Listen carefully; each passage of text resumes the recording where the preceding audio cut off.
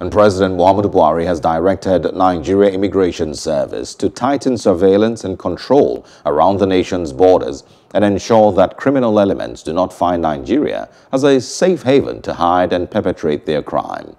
In his speech at the virtual opening ceremony of the NIS Technology Building in Abuja, Buhari also instructed all security agencies to raise their performance in protecting life and property, with a mandate that the country's global security index must be improved. The president urged the NIS to collaborate with international security organizations like Interpol in safeguarding the borders.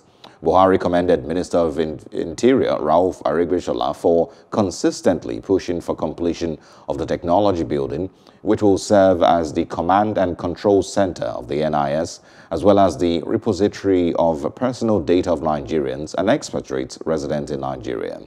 Aribishala assured the president that the security challenges facing the country were temporary and surmountable, pointing out that the weakest link had been land borders and that the technology building will play a pivotal role in control of illegal migration. Hello, hope you enjoyed the news. Please do subscribe to our YouTube channel and don't forget to hit the notification button so you get notified about fresh news updates.